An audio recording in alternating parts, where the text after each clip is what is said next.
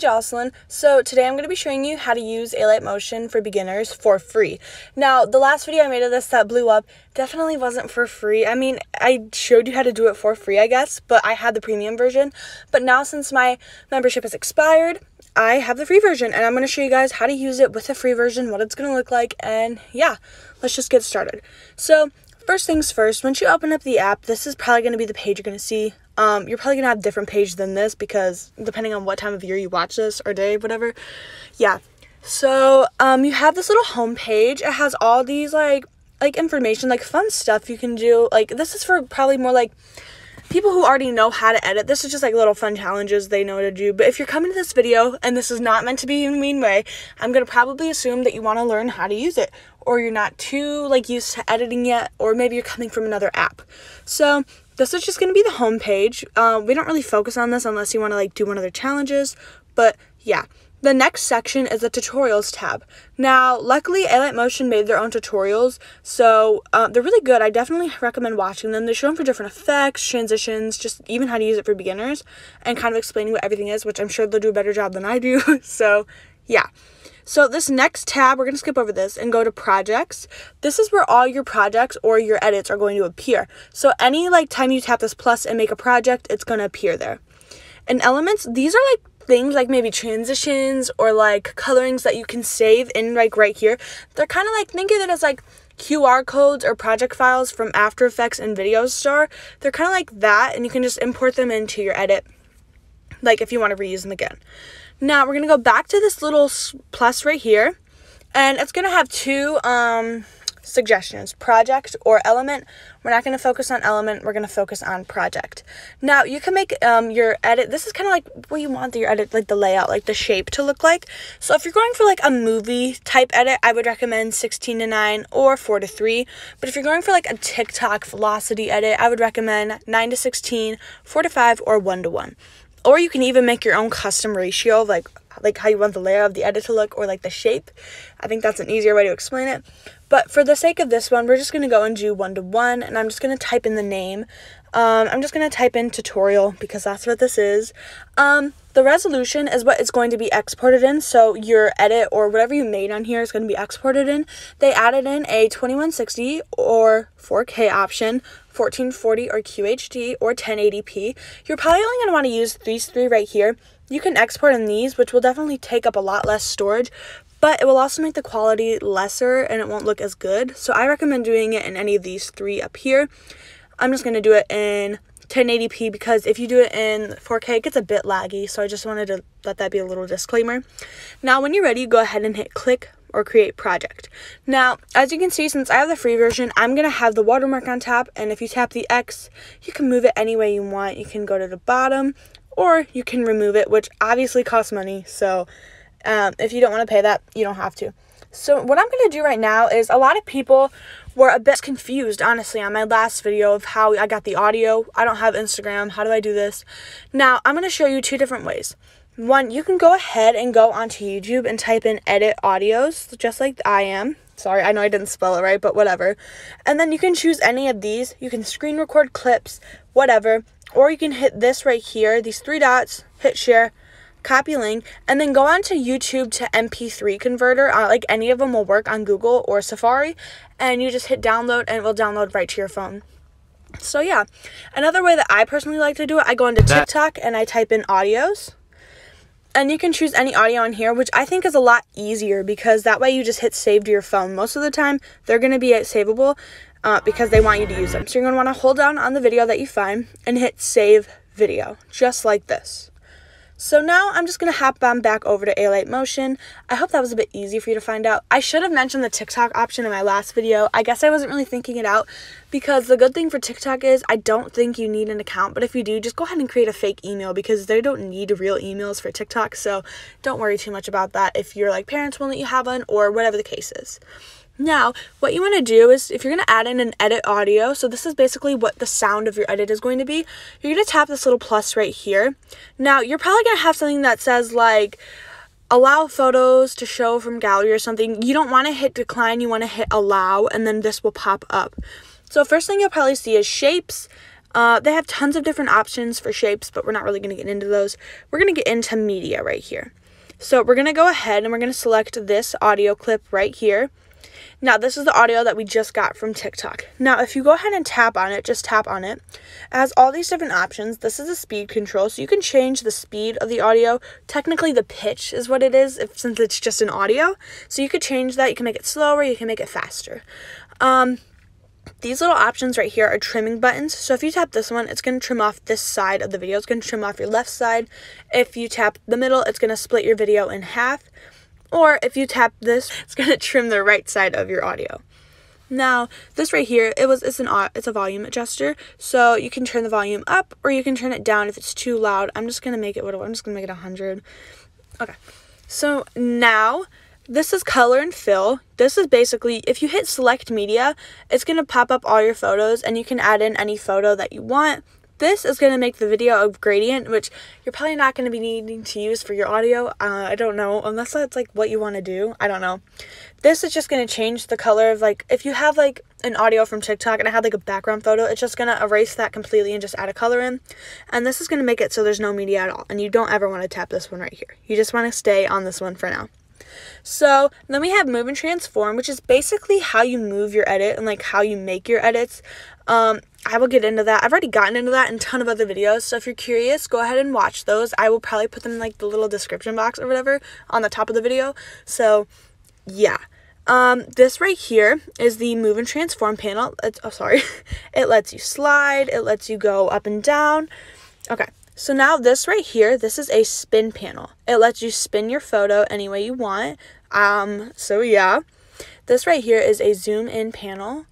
But it's also not just used for zoom ins. If you tap this little infinity sign right here, you can go ahead and stretch the photo to the side or stretch it up and down, which I think is really neat. And this is a skew bar right here, so you can skew your video any way you'd like, side to side, up and down. You know, it's kind of like the same thing as this, but instead of stretching, it is skewing. So if you're looking at this right here, and you're like, what is that? That is called a keyframe. I try to explain keyframes as best as I can because so many new editors, just like I was a few years ago, had literally no idea what they were, and I would just like to help some people out. Keyframe is basically what starts and what ends your transition. So if I'm just going to go ahead and add in a photo real quick, just this photo right here. So what you want to do is, if you're going to do a spin transition, I'm just going to duplicate this twice. You guys can completely ignore this part because you probably have no idea what's going on, so just ignore it. A spin transition, you just spin it. And keyframes, what you want to do is you want to go ahead and you want to go on to what you tapped. So tap onto your photo, go on to move and transform, and then go on to the little spin bar. Now you want to tap this little diamond with a plus in it. That is going to add one marker. That's the beginning of your keyframe. You want to make sure this is that in the middle or the very beginning of your photo. Now go to the very end of your photo or your clip, video, whatever. Add another one of these things. And then what you want to do is, after you have that one added, hold this down and spin it any way you want. I'm just going to spin it to 100 degrees. Now, this is a part is so simple, but people like myself and tons of other people honestly don't know how to do it because it gets confusing sometimes.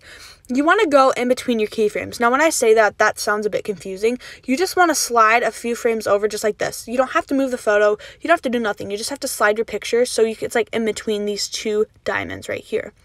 Because if it's stuck on this diamond, you're not going to be able to do a graph. It's not going to pop up. But if we move over even the tiniest bit, a graph is going to pop up. Now, graphs are also a very hard thing to learn at first, but they can be, but they also can't be. They're also very simple to use in the long run. If you use the same ones every time, it's going to be very easy. Now, luckily, Alight Motion has pre-made graphs for people who are new, I guess. That's what I assume. I still use them and I've been using it for over 4 years, so that I could be completely wrong, but they definitely work great for beginner editors.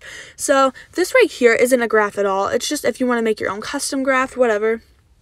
This right here is going to be a graph for the beginning of a transition. So if it's I call this an in graph, or some people call it graph 1. It's either one. It's just the graph to the first part of your transition. Now, every transition or most transitions have 2 parts to them. It starts in one clip and then ends on another clip. So I'll show you what I mean. So what you want to do is you just want to tap this right here, and I'd like to pull it down a little bit right here. And I like to pull it a little bit over here too, so it looks like this. So as you can see, it starts spinning the photo like this. if you want to, you can hold down on that keyframe and you can slide it all the way to the end of your photo, just like that. So that way it just assures you that it's not going to be interrupted or anything, or just stop randomly. Now, another thing I recommend is when you're on your photo, go to this little effects panel right here, hit add effect, and then go to the search bar and type in tiles. Tiles make or break an edit, in my opinion. Edits kind of look choppy if they have just like a blank background, unless you're doing like a colorful edit where you want the background to show. But personally, I hate blank backgrounds. I love when there's tiles on it. So yeah, once you add tiles, you don't need to mess around with anything. You just need to tap mirror and then you're good to go. Now, I like to also add on, go back to effects, add effect, and then I like to go to the blur category and add on motion blur. It's right here, sorry. So it ends up looking like this. I also have to mute this audio, my bad. So yeah. Now, when you go into your second clip right here, you're going to want to do the exact same thing. So before you do anything else, make sure you go into effects, add effect, and then just re-add tiles on like you did the first time and mirror it. Now, another easy thing you can do is you can go back onto your first clip, and if you kind of forgot how to find the tiles effect, you just tap on it on your first clip, hit these 3 dots, and then select copy effect, and that way it's copied. So you just go ahead, tap these 3 dots on your next clip and hit paste. I'm going to go ahead and get rid of that real quick. Now we're going to go back onto the spin panel, so go to move and transform, go to the little spin bar right here, and add the diamond with the keyframe. Now, do you remember how we spun it to 100 degrees last time? Well, now we're going to spin it to negative 100 degrees. So first we spun it this way, now we're just going to spin it the opposite way of what we did the first time.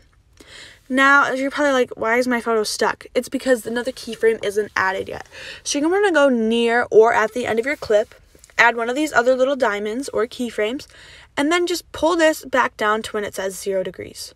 So it ends up looking like this.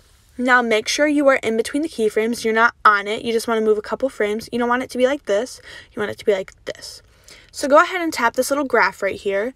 And then tap this one right here. That is Alight Motion's default out graph or graph 2. I'm trying to make this in easier terms for you guys to understand. What I like to do is I like to pull it up and pull it over just a little bit, just as I did with the first one. And after you're done with that, you should have a complete spin transition. I didn't add motion blur onto this, so I'm going to do that real quickly. And yeah, this is how you do it. I wanted to clarify, this isn't me showing you how to make a edit for beginners. I have a video on that. I have like 4 videos on how to make a edit for beginners on Alight Motion.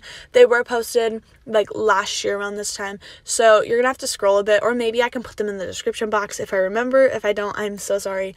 But they do show you how to make one in depth, how to add your clips, how to find your audio, and yeah, I think making those definitely helps people. I wish they were around when I was first learning this in like 2018. Nobody really used the app in 2018. It was new to everybody kind of, but then we all started collectively using it, and yeah, now there's millions of tutorials on the internet for it, thankfully. So I just wanted to let you guys know that if you're looking to make an entire edit, this is just how to use like the app and the things in it, explaining what everything is. So yeah, that's pretty much how to use it. And when you're ready to save your edit, ignore what I'm doing here real quick. You're going to want to tap this little thing right here, right by the settings bar. But before you do that, make sure you tap the settings bar. And then you can just readjust anything you needed to that you forgot to add in the first time. So if we're going to do 2160 or like 4K, I'm not going to do that because that takes a while. You just like change anything, like if you forgot, oh dang it, I forgot to change the frames per second, which I need to get into this real quick. Frames per second, that's basically the frame rate your video or your edit's going to come out in. If you do it in 12 frames per second, it's going to look super choppy and not nice at all. But if that's like the look you're going for kind of like an aesthetic choppy edit, that's definitely what you want to do. But most people, or I do at least, go for 50 to 60 frames per second. I choose 60 frames per second because it comes out the nicest. Now, what you want to do is right next to that settings wheel, tap this little share button right here. This is going to pop up.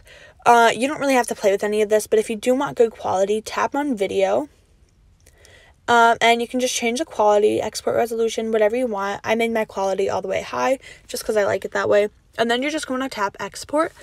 And if you have a free version, it's going to say, oh, you want to become a member? If you don't want to, that's completely fine. Just hit no thanks. I like the watermark, okay? So we're going to go ahead and continue. I'm going to wait for it to save. It could take a couple seconds depending on how long it is. Ads are probably going to pop up. Just ignore those. And this is what your transition is going to look like when you're done. And when you're ready to save your edit or whatever you did to your camera roll, just hit save and it should automatically save. And yeah, I really hope this video helped you guys out. I love helping people learn how to use this app because I wish I had people teaching me like in depth how to use it when I first started and there was literally nothing. So I feel good that I can help people at least get a better understanding of it. And yeah, that was it for today's video. If you guys enjoyed it, please give it a thumbs up and subscribe and comment down below any tutorial requests that you guys may have. Yeah, I love you guys so much and yeah, bye.